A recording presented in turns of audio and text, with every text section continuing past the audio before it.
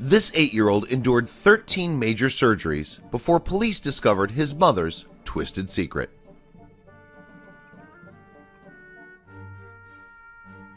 In a hospital in Texas, young Christopher Bowen gets ready for another round under the doctor's knife.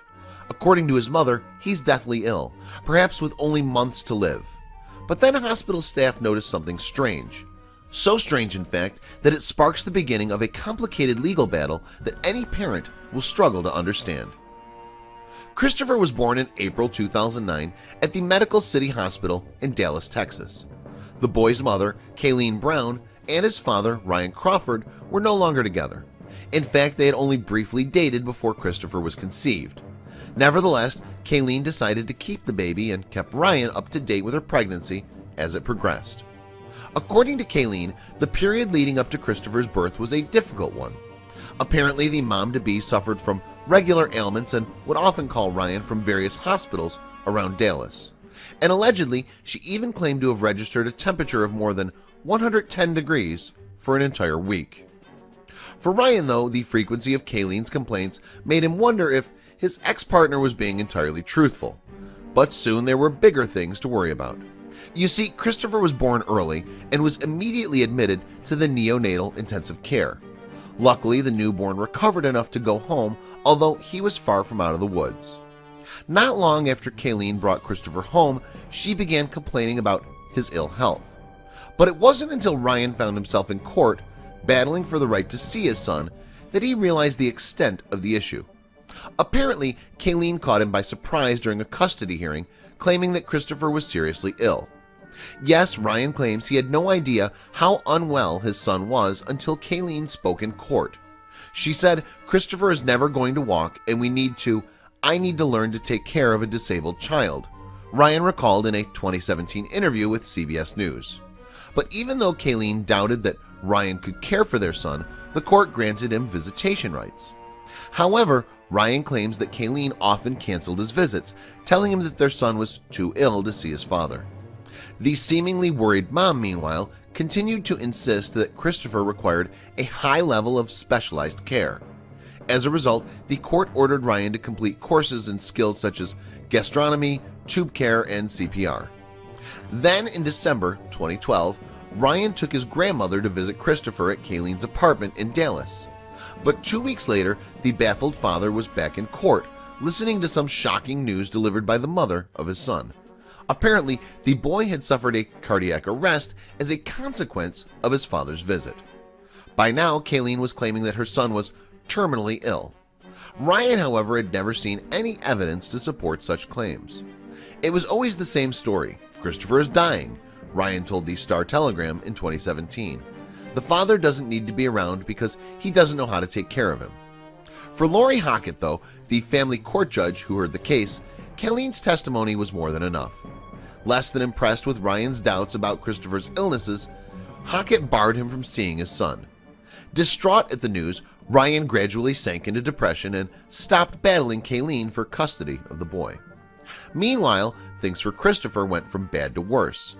As Kayleen shuttled her son between hospitals in Dallas and Houston, Texas, his health continued to deteriorate. At times, the brave little boy was confined to a wheelchair, while at others, he was hooked up to an oxygen machine. At one point, despite the risk of potentially deadly infection, Christopher was even fitted with a feeding tube.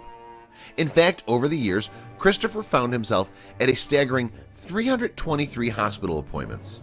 On top of that, he also underwent more than a dozen invasive surgeries, all with the aim of improving his health. But nothing seemed to work.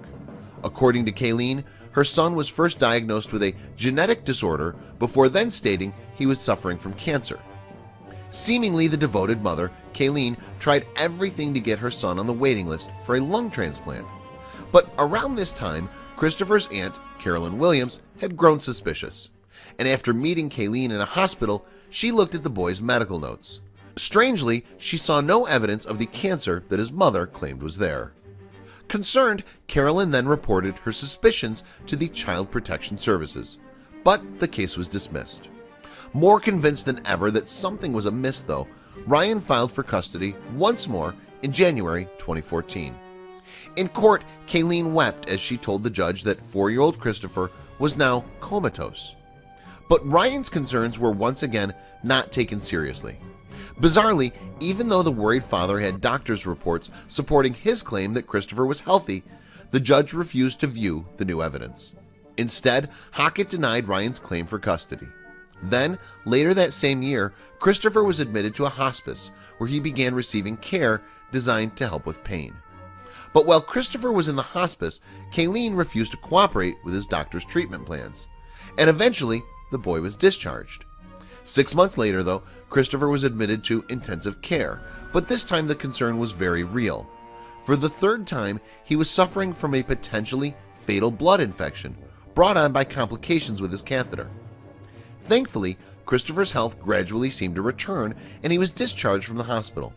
Kayleen continued to take her son to facilities around Texas, though, insisting that he was seriously ill. But in November 2017, a doctor at the Children's Medical Center in Dallas became suspicious of Kayleen. Yes, the physician believed that the seemingly concerned mom was in fact deliberately attempting to induce seizures in Christopher, and subsequently the doctor reported the case to CPS. As a result, the state finally launched an investigation, and it became apparent that Ryan had been right all along. Indeed, doctors couldn't find any evidence that Christopher had ever suffered from the illnesses that his mother had claimed.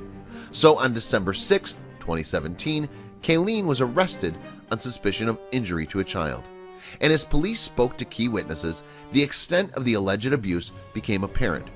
Shockingly, Kayleen's wrongdoing had apparently begun when Christopher was less than 2 weeks old. According to hospital staff, Kayleen had been caught pouring milk out of her son's bottle before claiming that he had finished the lot.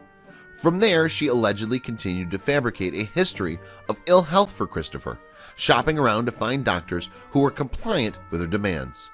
In the medical profession, it's a condition known as Munchausen syndrome by proxy, a disorder that causes sufferers to fabricate or exaggerate the illnesses of those in their care. Today, Kayleen is out on bail, but she's banned from having any contact with Christopher or her 2 other children. Ryan, meanwhile, has been reunited with his son at last. What's more, on December 20th, 2017, the vindicated father was granted full custody of Christopher, albeit on a temporary basis. And happily, the boy, now 8 years old, seems to be flourishing in his new home. Christopher is so sweet, so nice, so playful, Ryan reported. You wouldn't think that he'd gone through all this abuse. Please share this video with your friends below.